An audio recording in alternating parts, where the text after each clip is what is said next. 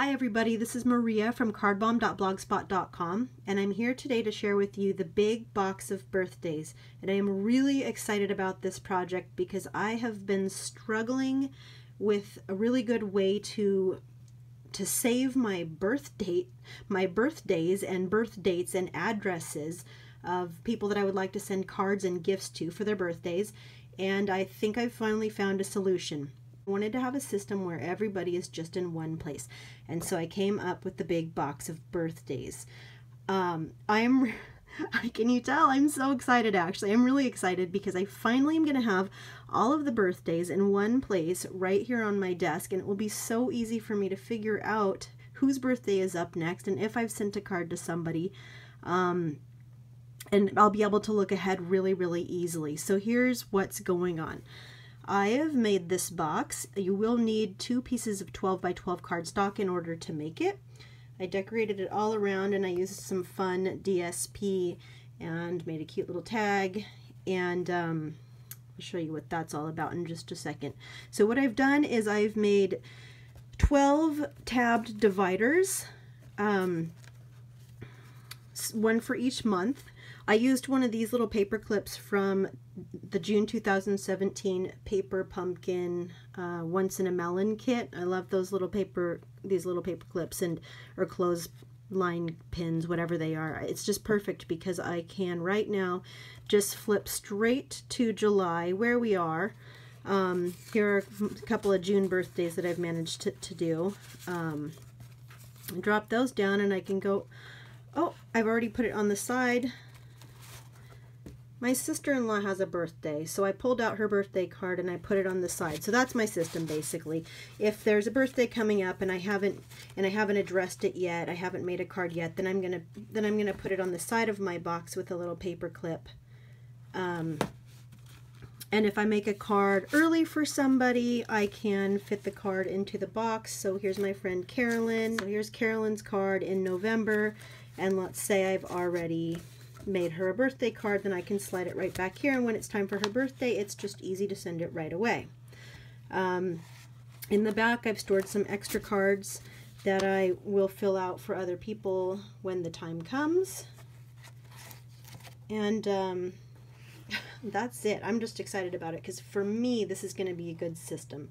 I'm just never going to do a spreadsheet on the computer, or if I do, I'll never update it, and I will never go back and look at it. So I need it in my hands, on my desk, right in front of me all the time. And I'm going to show you how to do it just in case this system might work for you too. In order to make this box, you'll need to start with a piece of paper that is 9.5 by 11 inches. With the 11-inch width at the top, you will need to score once at the 5-inch mark. Then you're going to rotate your paper one time counterclockwise so that the 9.5-inch length is at the top. When you've done that, you're going to score once at the 1/2-inch mark, the 4.5-inch mark, and at the 5-inch mark you are only going to score until you hit that 5-inch score line that you made from the 11-inch side. So just to reiterate, this is not going to continue through that whole 11-inch length. It's only going to go until you hit that score line. All right, lucky for us, I've already gone ahead and done this. I've cut it out, and you're going to need 2 of these. Decide which side is going to be the front and which side is going to be the back. And what's important to know about this is that you're doubling up on the base. So one piece of your cardstock is going to sit on top of the second piece, and this is to stabilize the base.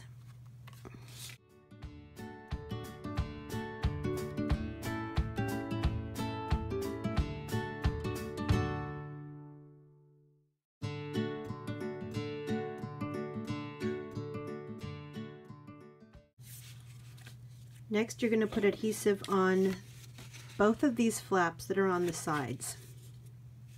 I'm going to just flip it over to do that.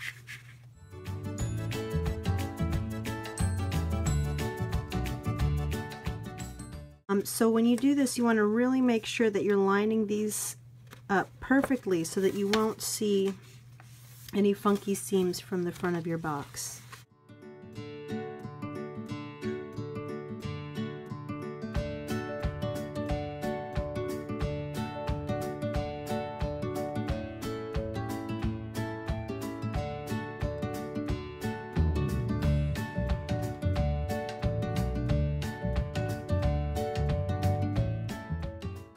I decided to use DSP to decorate my box, and I've already put my pieces together.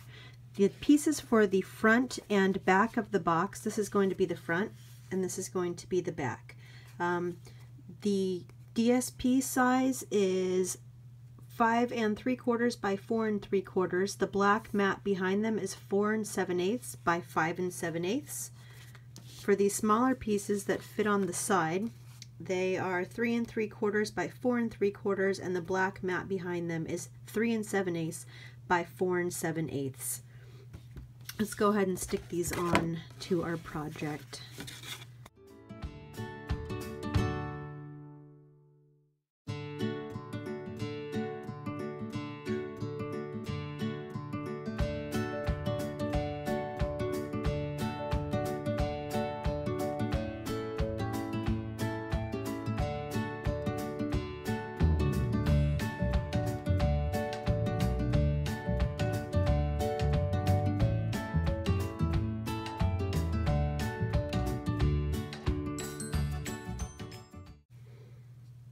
And I've also made just a fun little embellishment that says who's having a birthday, because after all, this is a birthday box to help me remember who is having a birthday.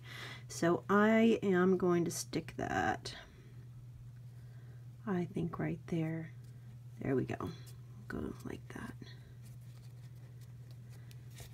Now to do this little embellishment, I used the shimmery white paper and I did a quick wash with Old Olive. Then I stamped on it using Archival Basic Black. And these two little gifts were fussy cut out of the DSP and stuck on with glue dots. There's a little bit of black metallic thread, and these are from the banner framelets. And it's Old Olive layered on top of a second black banner just so that I could get a little more dimension and shadow to it. And the Old Olive banner is sponged in Old Olive, and then the whole thing was splattered with Old Olive ink just to give it a little bit of extra.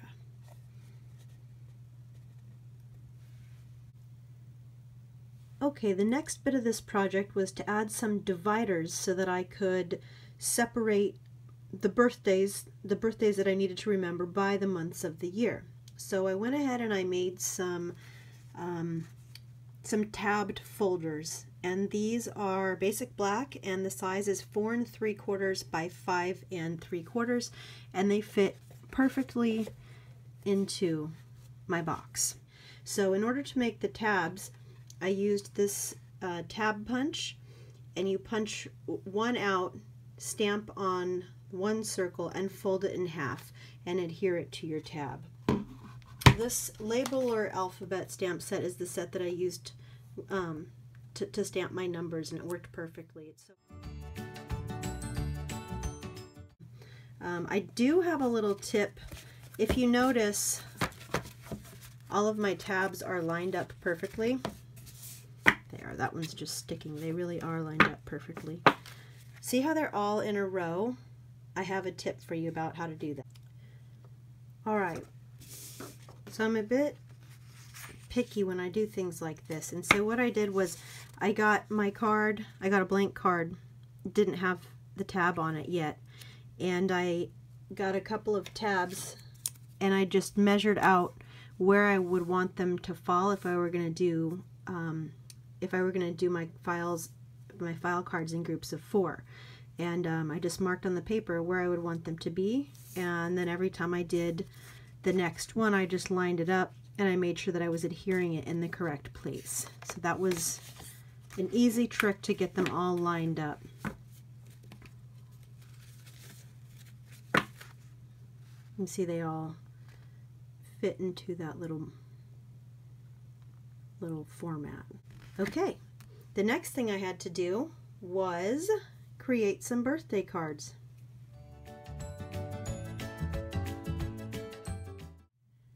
Okay, the next thing I needed to do to complete this project was to make the cards that actually had people's birthdays, their names, their birth dates, and their addresses on them. So what I did was I just used some standard 3x5 cards that I found in my son's desk, and I will tell you, before I even show you what I did, these are not high quality paper, and I want to tell you that ahead of time because the colors from my ink didn't come out the same way that they do when I stamp on Stampin' Up's cardstock.